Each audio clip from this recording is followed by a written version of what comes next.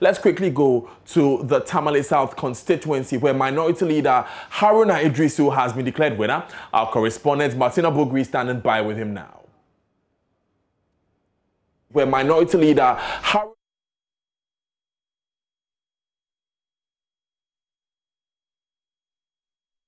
a mandate under Article 45 to supervise and conduct these elections. You would notice that for the Tamale South Constituency, this is the most peaceful, quiet, serene environment of a coalition center, because we do not believe that we should be interfering with the work of our institutions and men and women dedicated to do their job in accordance with law.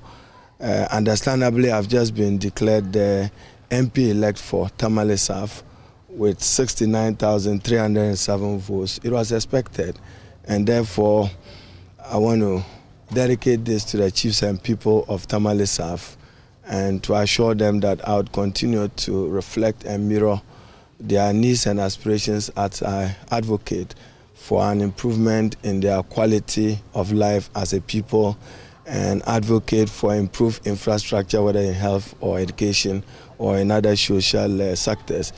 But I'm compelled to address the media on an important development in the Savulugu constituency, where an official of the Electoral Commission by name Ishmael Kwashi, yesterday on his own and deliberately, in order to impugn the integrity of the outcome of the parliamentary elections in Savulugu and the parliamentary elections, decided to add 1 or 2 additional ballot papers to the presidential ballot.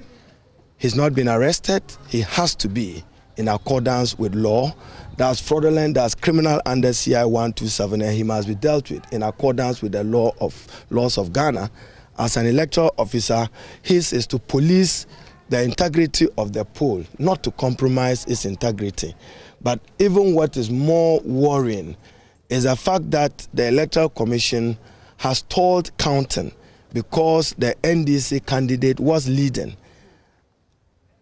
My father Iddrisu was leading, and therefore only one polling station is outstanding, Kadia, in the Savulugu constituency. As a matter of urgency, I've heard even the Electoral Commission saying that they want to do that tomorrow. Do what tomorrow? The Electoral Commission must be reminded that they govern and supervise elections in accordance with law. CI 127 provide elaborate provisions how to resolve conflicts at the polling center, how to resolve dispute when it gets to coalition and counting. We will not accept this being deferred to tomorrow, and we want the rightful candidate declared accordingly to reflect the sovereign will of the people of Savulugu. Any attempt by the Electoral Commission to subvert this will be resisted forcefully by us as a political party and as a people. And therefore, the Electoral Commissioner chairperson must call Ishmael Kwashi to order. All other electoral officers in Savulugu must be called to order, including the district and regional officers of the Electoral Commission. And to the chairperson of the Electoral Commission herself, she must be adequately apprised of the law, that as returning officer for the presidential elections, it does not lie within her to use email results to declare any results.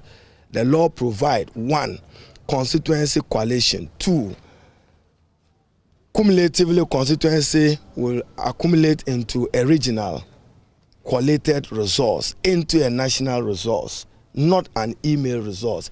Any resource to be declared by the Electoral Commissioner must provide in detail presidential, constituency by constituency, certified resource authenticated by all the political parties for the constituency, and further authenticated at the regional level, reflecting the number of constituencies in that region by the creation of CI 127 and all other laws to reflect the outcome of the election.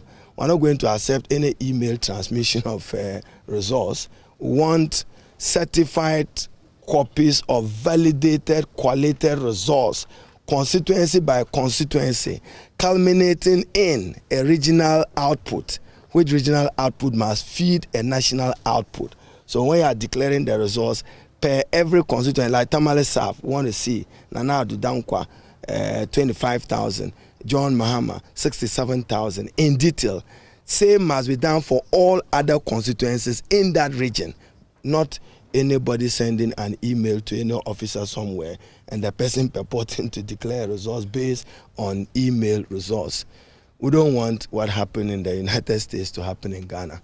We don't want any subversion of the sovereign will of the people of Ghana. I thank you. You just mentioned that you will resist any attempt. What do you mean in the Savelugu constituency? We want the sovereign will of the people of Savelugu to be respected, nothing more. Right. When do you have the minority? And that was Minority Leader of Parliament Haruna Iddrisu after his declaration as winner. He raised some concerns about the mode of transmission of the electoral results, the collated results from the constituencies to the regional collation centers. His concern is that some of these results are being transmitted via email, and he says it will not be accepted by the NDC. And he is serving notice there, engaging journalists like my colleague Martina Bogri there after he was declared winner. But this is your election headquarters. A lot happening in the past few hours. We've been getting the results. We've been populating our smart wall here. As you can see, the map is beginning, the story is beginning to come out. And you look at the Upper West region, for instance, and